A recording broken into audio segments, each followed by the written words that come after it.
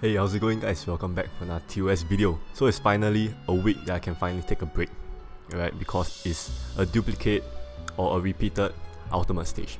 So no diamonds needed for me to farm this week.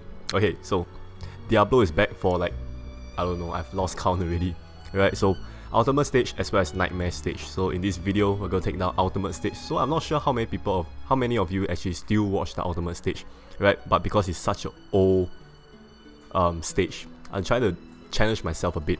Alright, so note that this stage have no hard runes, right? And we are going in with a team that requires hard rune to attack. Let's try Diablo versus Diablo. Alright, so Diablo uses overheal, in which you need to dissolve hard runes. Alright, so this is gonna be a bit of a challenge for me. Right, I'm not sure how this is gonna work out. So you can see we have ally Merlin because of his extra recovery times 4, which is very big for a Diablo team. Right, so stage wise, I'm sure a lot of you guys are very familiar with it already. So active skill, all up and ready for you for the first battle. So here I'm just trying to waste a few turns, right? Because as you guys know, yes, although all your skills are ready, but Morris convert still takes time to be up, right? So at this point of time, I'm just trying to get my craft ready as well as some CD ready, right? And let's try to take down that egg, sprite egg there. Right, so I'm just going to take a hit from Yidra. Right, so I can take one hit, that's fine. And preferably not get hit again.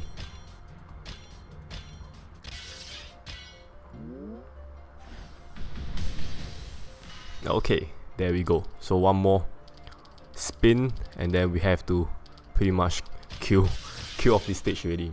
Right, we are not gonna heal back because there is no hard runes. But anyway, we are going to activate Soul Awaken Door here because of the power release skill, giving you ×2 recovery until there's no hard dissolve. But other than that, turn the column below the monster into hard runes, so we can use this column to actually deal some damage here, right? Overheal damage.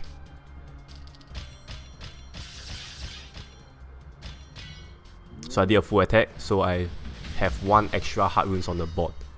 So Merlin enchants the hard rune every round if you have any. Alright, so next we have the butterfly stage. So note that we have an explosive egg here that's dealing 20,000 damage. But I tried bringing in Sarah, the water elf. Alright, her damage reduction does not negate the 20%, or does not reduce the 20%, so you still die. Alright, I tried that.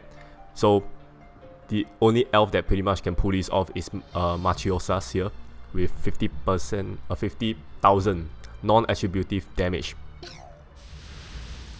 Right, but that sadly is gonna remove away your ×2 recovery buff there. So here we are just gonna store for one more round, so Morris can convert to his maximum capability. Okay, go. So here you want to conserve, I would say, conserve as many hard runes as you can.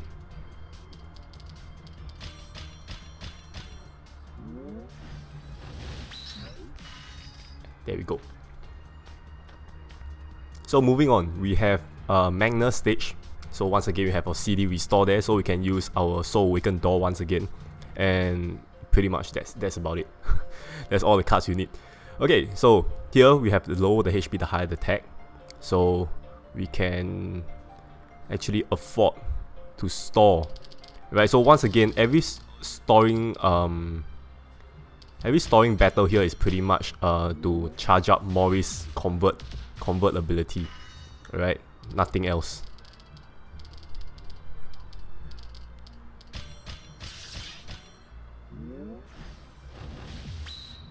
Ooh. Okay. We are moving. We are moving on. Okay, so a good thing is overheal damage actually will be a full attack. So you do not have to keep dissolving like 5 heart runes just to do a full, you know. Okay. Let's go double hit, right? Let's go double hit. So here we are definitely going for the ×2 recovery once again. Right, so I'm definitely not gonna waste all the heart runes. Alright. Yeah, conserve is the key to winning this battle here. Alright. Because you have limited convert and you have to really estimate how much of these heart runes you need to actually deal your damage here. Okay, so we can kind of afford a convert here. Right. Okay. And then just use 3.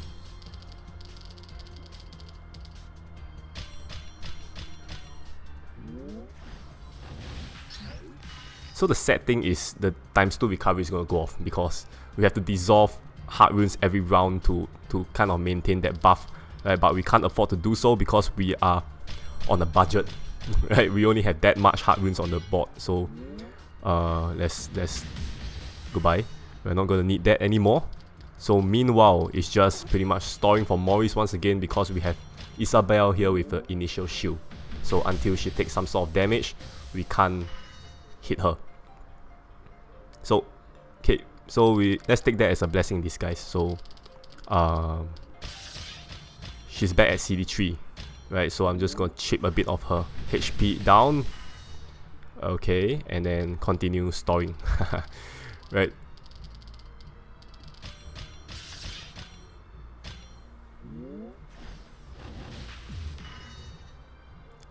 Okay, we can actually still afford to store. Can we? Yes, we can. Okay. So since we kind of heal back because we did like an overheal, means that we can actually still take a hit from Isabelle and then she's like back to CD3. Yup, so we're just gonna be a bit conservative here.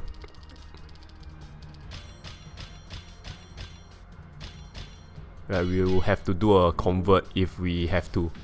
Right, looking at the damage, we can possibly just kill her off with a normal attack. Can we do that? I think it's very possible. We just need to dissolve more light runes. Oh, can we do it? Can we do it? Please. Yes, okay. We are done. So moving on, Battle 5. So Battle 5, we have the PR material, which is no problem. We can continue storing that. By the way, Maurice is already at maximum capacity, so let's not waste any more time. We can pretty much do a all-out attack here and then take down the power release material. Alright, yeah, we can do that, or we can store for our Soul Awakened door. Totally forgot about that. Alright, so anyway, Margaret the Queen Bee here. So we'll just go for a Maurice convert and then we can, I don't know, store. So I'm gonna go for full attack here and get one enchanted Earth Rune back on the board. Alright, so this overheal is definitely gonna take down. Okay, I was about to say the egg, but took down the first body of Margaret the Queen Bee as well. So at this point of time, we can store because of our Diablo Tumbler skill. So with her resurrected ×2 HP and ×2 attack, is not gonna really affect us. Right, so if possible, I'm gonna use the Awakened Door in this particular stage because let me go. Before that happened, let me just do a spin here. Okay, is that gonna kill? No, that's not gonna kill. Okay, so the reason why I'm gonna use Soul Awakened Door's active skill here is because the convert is a column convert, alright? So Diablo having you know, 5 color shield, right? You won't know what's on the board, right? By doing a column convert, it might disrupt any of the 5 colors. So I'm just gonna use it here, and we can, yeah, that's about it. So let's try to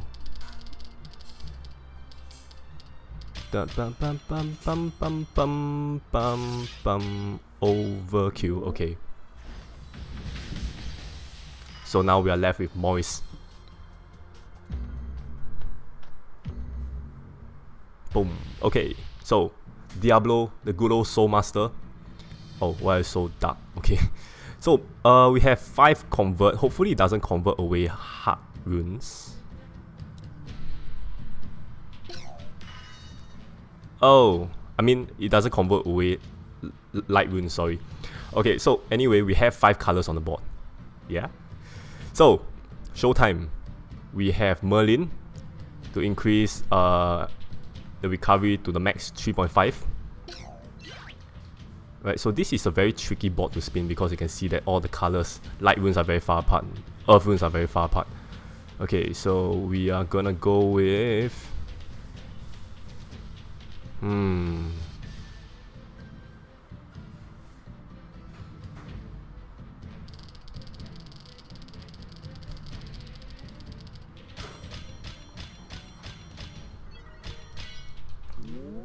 one set of 3 hard runes.